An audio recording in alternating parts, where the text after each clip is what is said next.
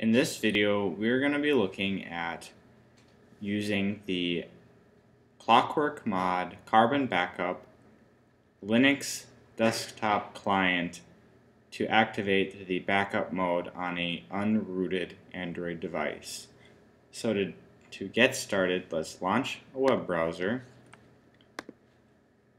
and head to clockworkmod.com/carbon.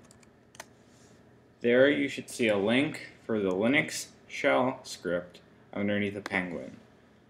Click it and allow it to download. Once it's downloaded, navigate to your downloads folder and extract the tar.gz. After you've extracted it, drag the folder to your desktop.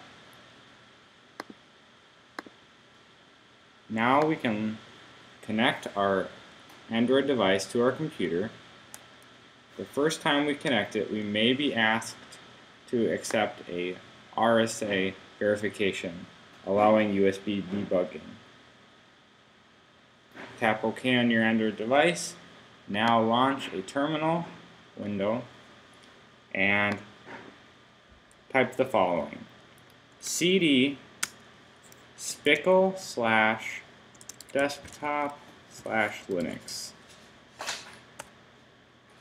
That has changed the directory to the Linux folder on our desktop. Now we can type /run.sh. After we do that, we should see the following.